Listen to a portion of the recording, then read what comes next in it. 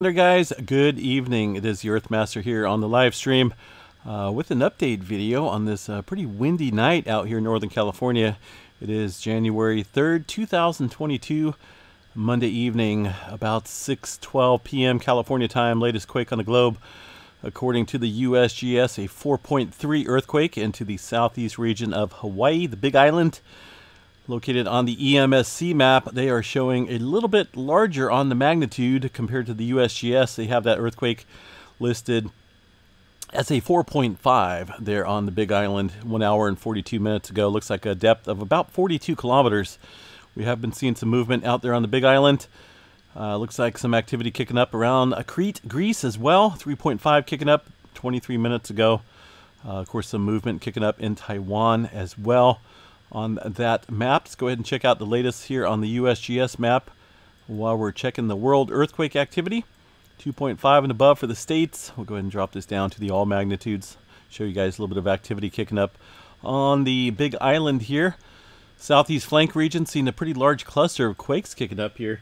Not a whole lot of interference, I guess, if you will, when it comes to the volcanoes around. Normally a large earthquake around a volcano could stir things up a little bit, but according to the HVO, there was no effects on the volcano activity. This is like in an area where there's an earthquake swarm that's been occurring for quite a while. It looks like since about August 2019, this swarm of movement has been kicking up almost daily. We always see this activity kicking up here around the 30 to 35 kilometer depth range. Looks like this earthquake is part of the ongoing seismic swarm underneath the Pahala area, which started in August 2019. Webcams and other data streams show no impact on the ongoing eruption at Kilauea. So that is good, right? But a little bit larger than we're used to. Normally we see some some mid threes, maybe some upper threes, but a 3.5 or a 4.3, 4.5 magnitude quake there. A little bit on the larger side compared to what we're used to. The rest of the Big Island, Mauna Kea, Mauna Loa, Kilauea, of course, ongoing activity there at Kilauea. All seismic activity other than the movement on the southeast flank region, pretty typical.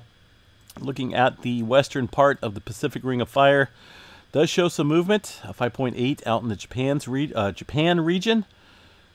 Right in the, looks like around the Philippine Plate area. Japan Trench up north. And got a separate name trench here between the Japan Trench and the Mariana Trench here. You got this specific name. Izu something other. I'm not going to attempt to pronounce that one. But we did see a 5.8 there earlier.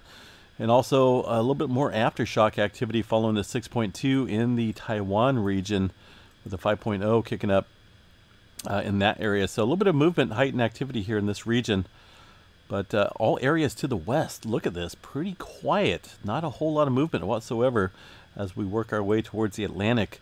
I believe this earthquake here was a little bit older, earlier this morning, a 4.7 in the northern mid-Atlantic ridge. Big picture right now, some activity ramping up along the west coast.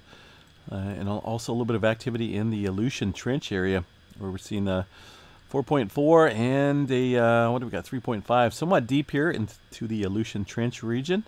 This area right here, all up and down here. Actually, the highest spot for accumulation of subduction is within this region here.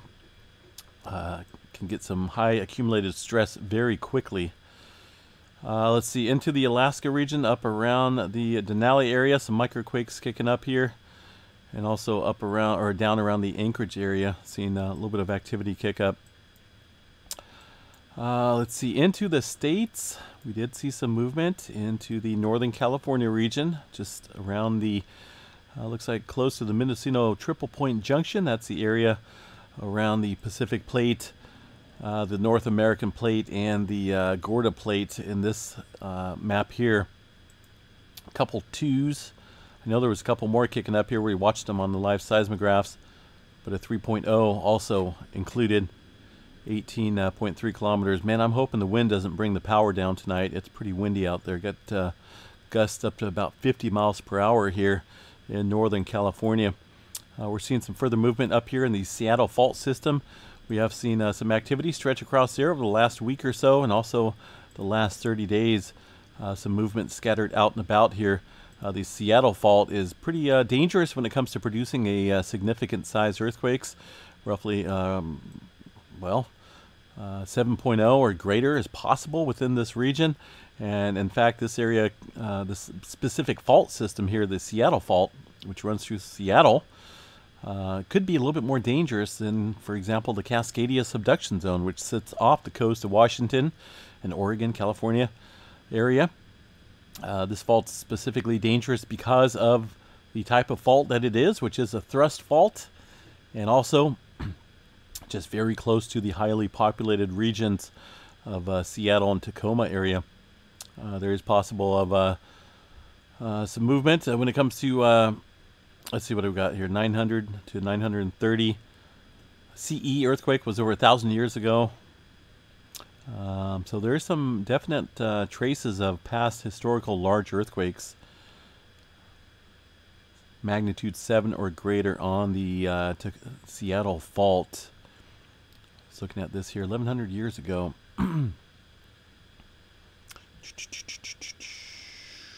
So yeah, it's been quite a while, folks, since we've had a major quake there on that Seattle fault.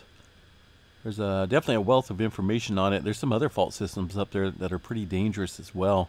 Not only the Seattle fault, but a lot more than people think up around the Washington area.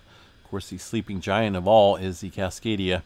And at least right now, things look to be calm there on that Cascadia subduction zone. Let's go ahead and check out the tremor map while we're speaking of that. And once again, 0 epicenters of tremor along the Cascadia. So yeah, nothing really going on there in the tremor department. By the way, the depth of these earthquakes pretty deep, 1.5 on the Seattle fault at 27.7 kilometers. Some activity kicking up in Idaho as well, right around the Sawtooth Fault system and areas to the northeast of there. Around the, looks like Pioneer Mountains area, seen a little swarm of movement kicking up in the microquake area or microquake department. And Yellowstone looks pretty quiet. Down into the Utah area, we're seeing a pretty good sized swarm. South of Cedar City, just today, about 11 earthquakes. Largest so far, a 2.6. And the depth here of these earthquakes, pretty shallow, ranging from roughly surface down to about 3 to 5 kilometers down below the surface there. Looking at the last 30 days of activity here, shows some increase in activity.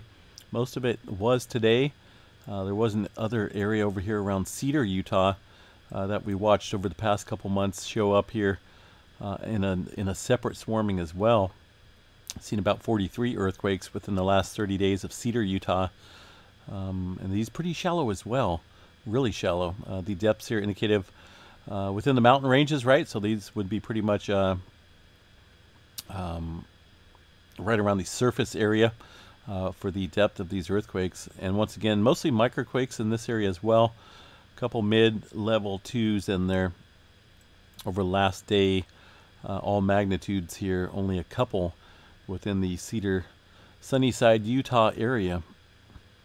Down through the Texas area, Pecos, Texas, seeing some movement as well.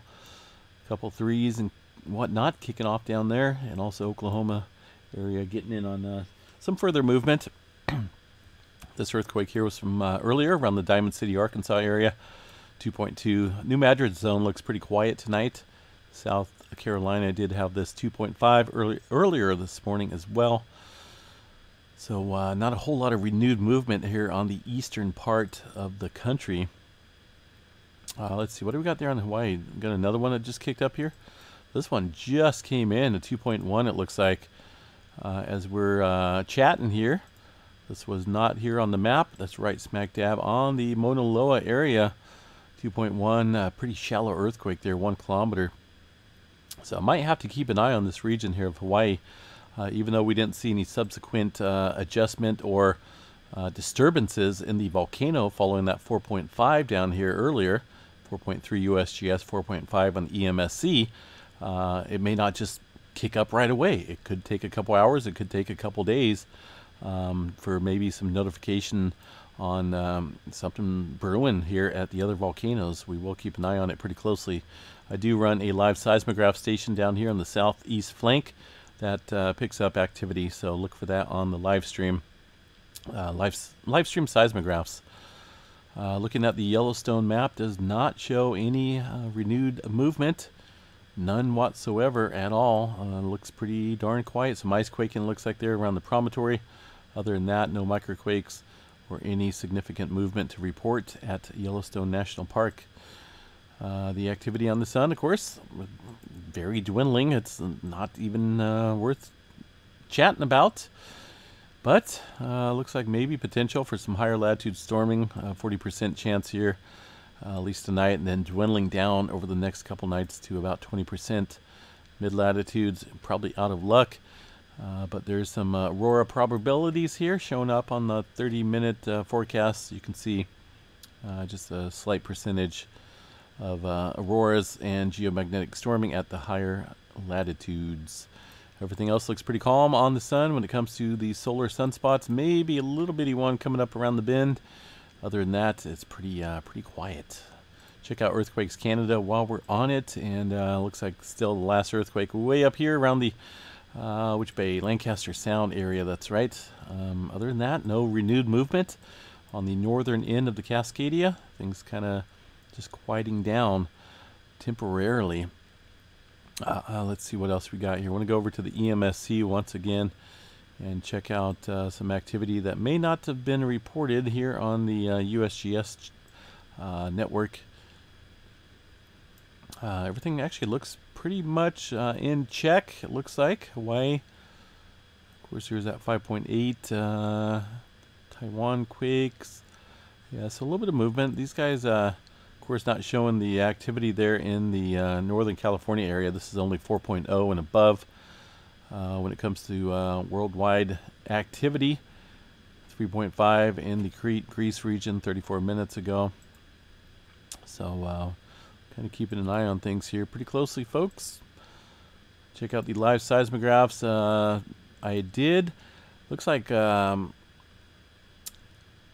I did add a Dinsmore station. That's the replacement channel, replacement station, I should say, for the Petrolia area, because for some reason the Petrolia station data is missing. It's not coming in to the live seismographs, and that's the one I normally watch for earthquake activity in Northern California and the southern end of the Cascadia. So we're going to knock that off the charts for now.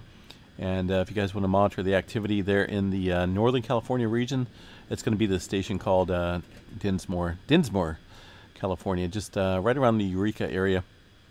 And of course, stationed down here in Hawaii, picking up activity as well. So we'll watch these stations for the remainder of the night and provide any updates if they warrant the activity or warrant the update.